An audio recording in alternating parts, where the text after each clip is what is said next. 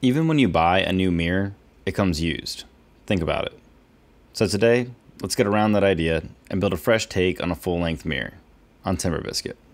So this build starts off like many do with breaking down my lumber. And for this project, I'm using 4/4 walnut and 5/4 walnut boards. And here I'm just looking at the grain pattern, trying to map out what boards I want to use and in what location I think they'll work best. Now the case for this piece has two big waterfall edges on the rounded miters, so I wanted to make sure that I left enough space on my boards so I could cut those miters and get that waterfall edge later on. Once I had my tree slices trimmed down to a rough length, I could join them at the joiner and then plane them flat at the planer.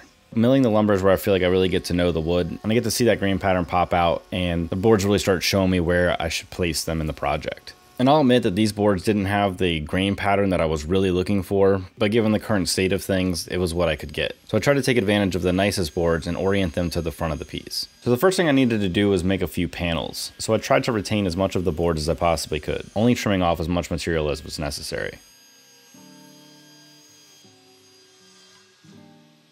From there I finalized the grain pattern and then laid out a few dominoes. Whenever you're doing waterfall edge pieces, you really want to be mindful of where your dominoes are placed because you obviously don't want them to be in a place where you're going to cut that miter later on. So just keep that in mind. And dominoes or biscuits are not necessary for every build, but these are some rather large panels, so these are less for structure and more for aligning the faces.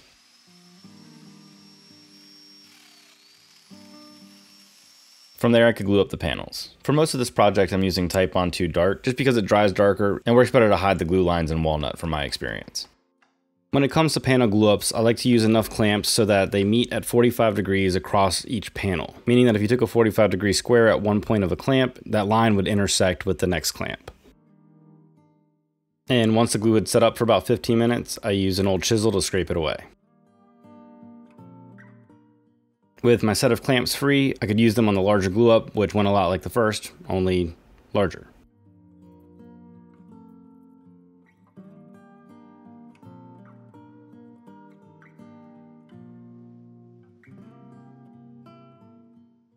All right, so I've pulled the panels out of the clamps, and next we're going to trim them down at the table saw to their final width. And then we're gonna go ahead and lay out and rough cut the rest of our remaining pieces. So let's go ahead and get these trimmed out.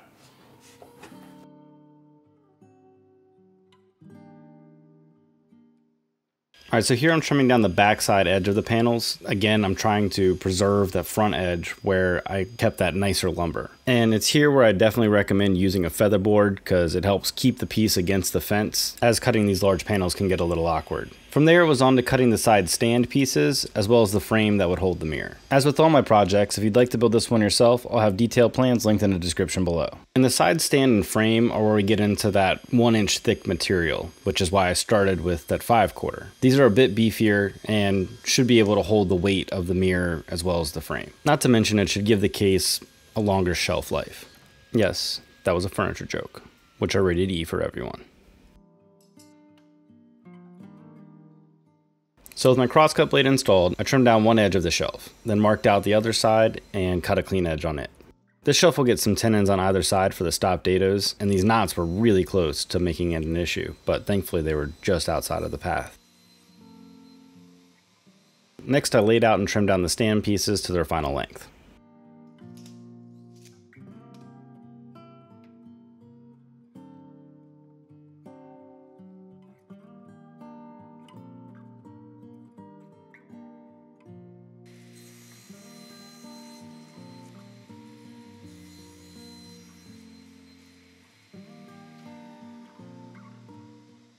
Alright, so finally it was time to get started on that rounded waterfall edge. Keep in mind that when you make a case like this, you're going to end up using more material than you actually need because you have to offset each miter for the waterfall look. But I'll explain that more in detail in a second.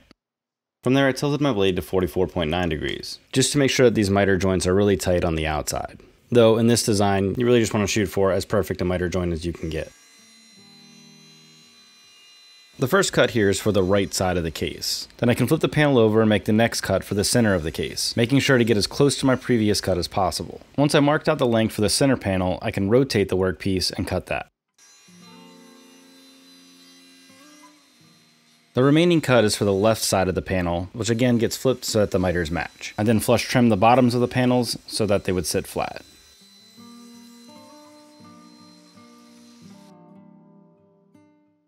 All right, so now that we have all the miters cut for our box and we have that nice flowing grain pattern, I can use my router to cut in a few stop dados so we can install that lower shelf, which will hold our drawer box. So let's go ahead and get those laid out.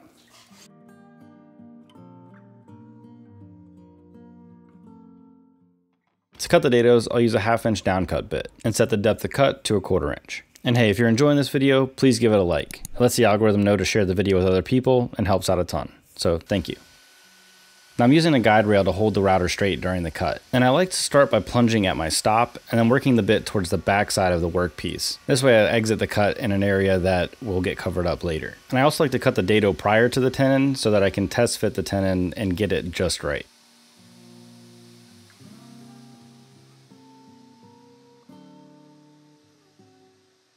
So with my dados routed into the workpiece, I could set up the dado stack, which is like one of those, but wait, there's more moments. I like to cut the tenons just oversized of what I actually want them to be, so I can use a hand plane to dial them in later. And though I don't show it here, I did check the fit on this piece before committing to cutting the tenon on both sides.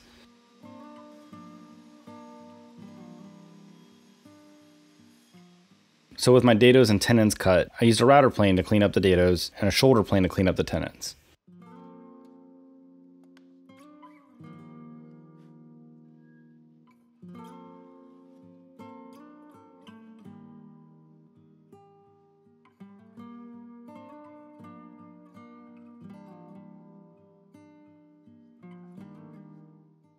Next, it was time to trim a notch onto the shoulder at the front of the panel. This is where the tenon will meet the stop dado and overhang, creating the nice clean joint. I recently built a console table using a bunch of stop dados, so if you'd like to see a more detailed look at stop dados, definitely check that out. Once I've made a small relief cut, I just use a bandsaw to remove the excess. Again, here erring on the side of caution, I leave this thick so that I can trim it back with a chisel. And if you want to know more about a specific process or why I do what I do or don't do what I don't do, just drop me a comment. I reply to every single one of them. So let me know if you have any questions or if you just want to say hi.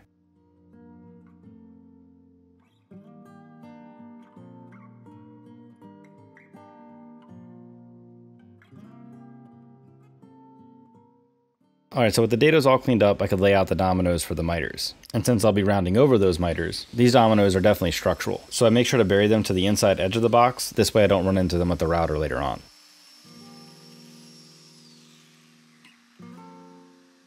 So earlier I had mentioned I was using Titebond 2 Dark for the majority of the build, and here I'm using Titebond 2 Extend. This just gives me a little bit more working time since I have a lot of clamps to set up for this piece.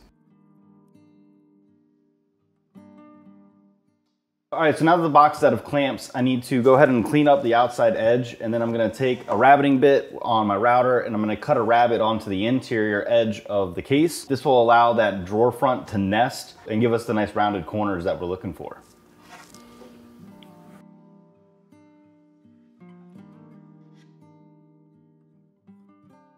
This is where leaving the pieces just a hair oversized comes in handy, because I can plane back to the size I want, even though here I'm taking off less than 1/1000th of an inch.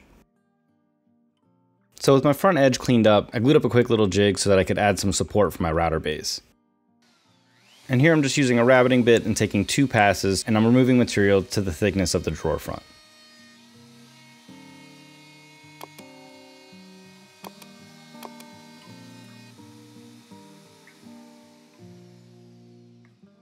When I got to the lower shelf, the guide bearing obviously ran into it, so I'll go back in a minute and clean that up with a chisel.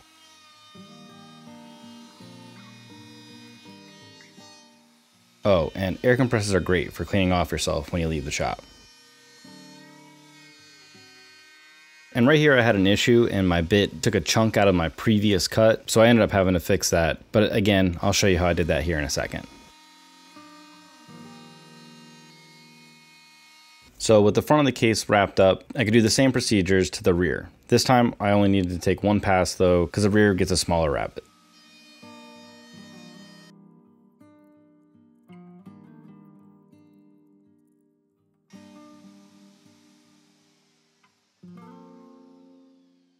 As with the front, I had to avoid the shelf with the rear, so I used a chisel to clean up the small notch that was remaining.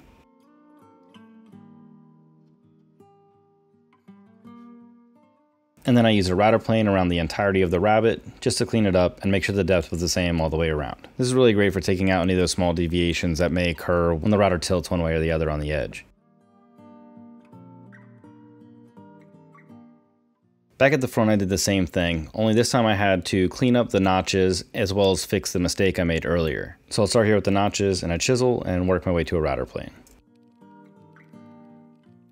And then it was on to my mistake. And to do that, I chiseled out 2 rectangular pieces, then filled them in with some wood glue and reshaped the corner.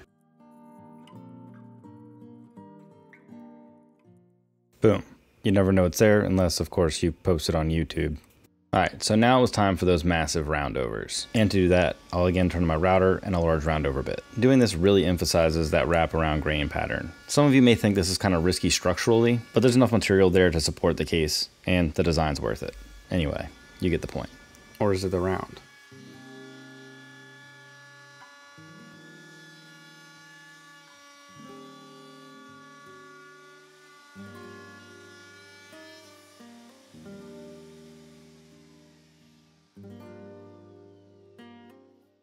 So with the right side of the case done, I could do the same to the left.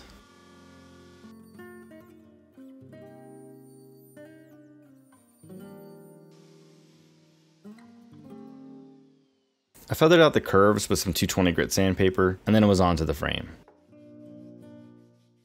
The frame that holds the mirror just gets a nice large rabbet. So to cut that, I'm going to use my table saw. I'll make one cut in the face of the frame first, then turn the piece on edge and take my second cut, which will remove that material, leaving me with a nice 1/4 inch relief.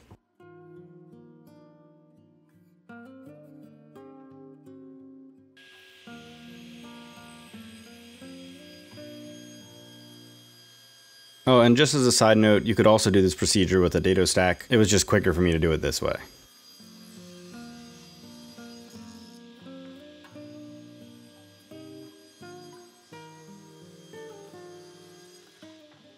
There was a small amount of material remaining from that first cut, but that was easily cleaned up with a router plane. Not to mention, satisfying.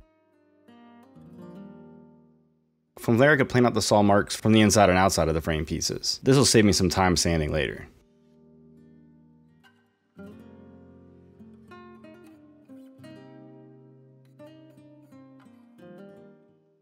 Next it was time to cut the miters for the frame. Now unfortunately my blade didn't quite make it high enough to cut all the way through the frames, so I finished up the cuts with a flush trim saw.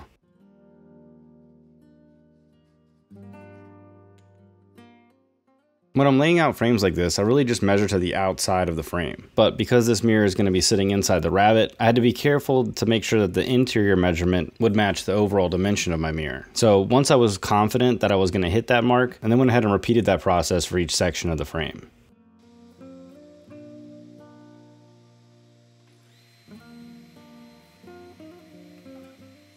I do prefer using a sled like this for extra long pieces, but if you don't have a sled, a miter gauge would work just fine.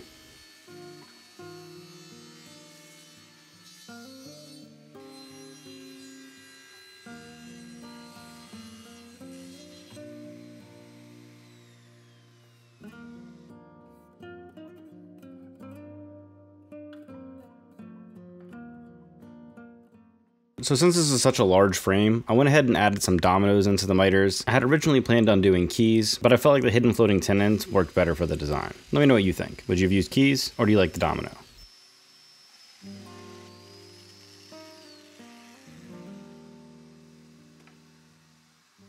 From there I used a combination of squares and a strap clamp to hold my miters tight and keep everything square.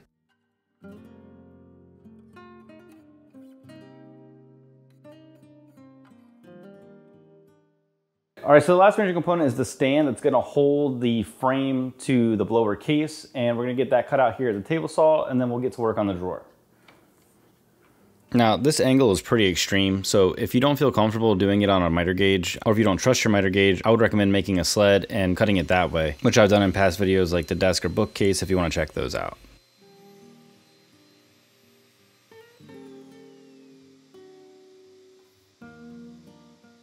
To stay consistent with that rounded look, I went ahead and rounded over the corners on the stand. And to do that, I'm just using my disc sander to round over one edge, then flip the piece over and round over the other. This way I get an even round over on both sides.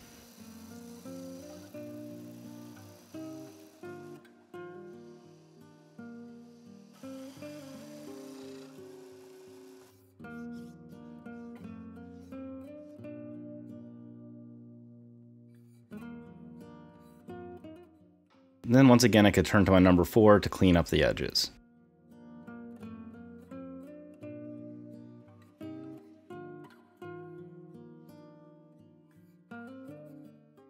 To attach the forward support to the rear support, I'm again using dominoes. So here I'm laying out those dominoes. And these don't need to be perfectly in the center, but I want to use as much material as possible just to make sure that it's a secure joint. Then I can use some CA glue to glue on my offcuts from earlier to create a 90-degree joint for the glue up.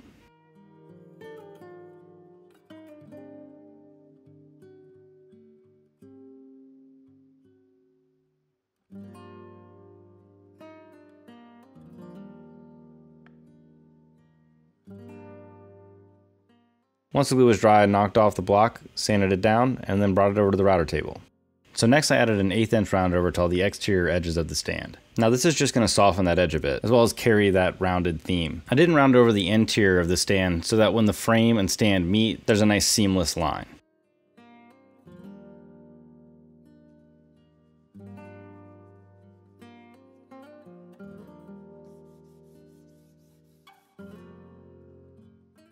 Next it was time to get to work on the drawer box. And I'm using 1/2 inch Baltic birch plywood for the box and Bloom soft close hinges. So I'll build this box like I have many in the past, cutting out my front, back, and sides at one time, and then adding in the groove for the drawer bottom. Once I had my pieces cut to length, I could trim out a notch in the rear panel for the drawer slides and then cut out my bottom.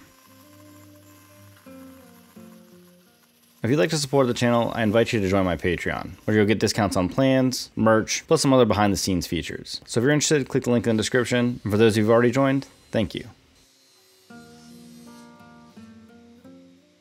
I like having really clean looking drawer sides, so I'll run those the length of the drawer front to back. Then use a few 22 gauge nails to pin them in place while the glue dries. I'll throw a small dab of wood putty into those pinholes, and it'll hide them really well.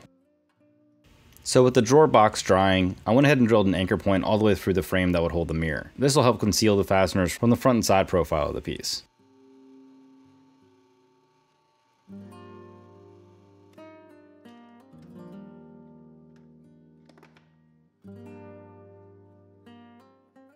From there I did the same with the stand, only this time I drilled smaller diameter holes using a drill block, then used a 1/4-20 wood tap to cut in some threads. This will alleviate the need for threaded inserts.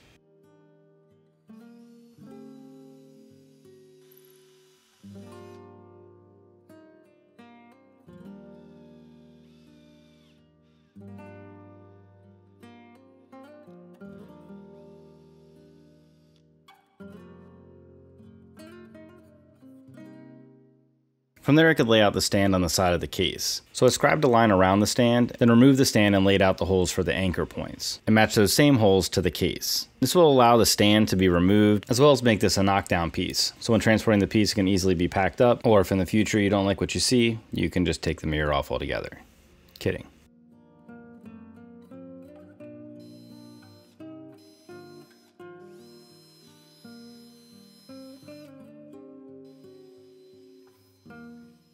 So with my 1/4 inch holes drilled in the case, I could pre-drill and tap the holes in the stand.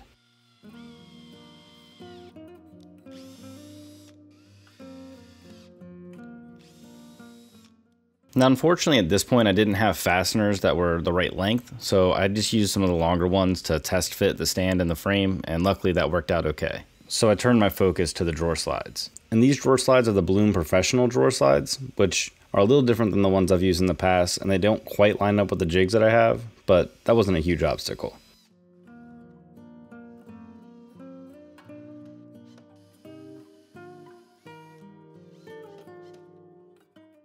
And whenever I'm installing these soft close hinges, I always get excited about the first test, which thankfully went well.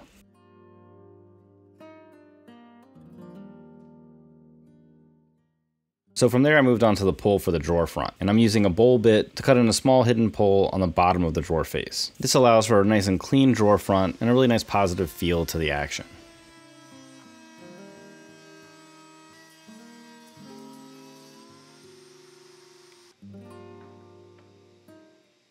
From there I could cut the drawer front and rear panel to their final length. And for inset drawer fronts like this, I shoot for a 32nd of an inch gap all the way around the drawer.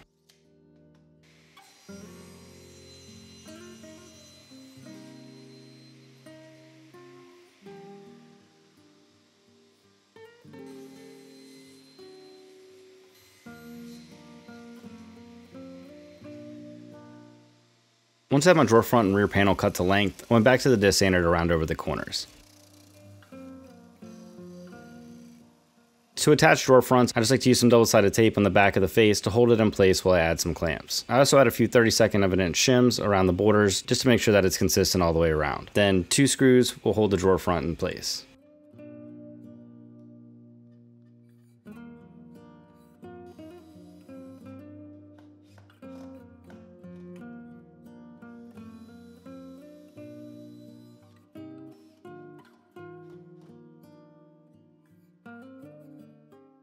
Like a glove. My rear panel was a little thick, so I just ran it through the drum sander to thin it out until it sat flush in the rabbet.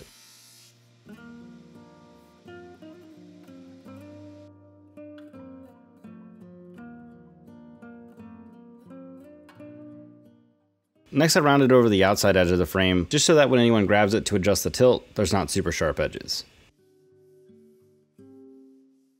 Then it was finally time to drop in the mirror, and to attach the mirror to the frame I'm using construction adhesive. Once I had a small bead laid around the perimeter, with the help of my wife, I could place in the mirror. I did have the tiniest of bows at the center of the mirror, so I went ahead and added a clamp to squeeze it out. While that's set up, I sanded and prepped all the surfaces for finish. Any little knots I filled in with some Starbond CA glue. And if you haven't tried this stuff out and you'd like to, I have a discount code down in the description. From there I could apply the finish, and I'm using a penetrating oil on this piece because I really like the natural look of the penetrating oil. Plus it's a plant-based finish and it's super easy to repair should the piece ever need it. 2 coats, 24 hours, and an Amazon delivery later, the fasteners were here and I could attach the stand to the case.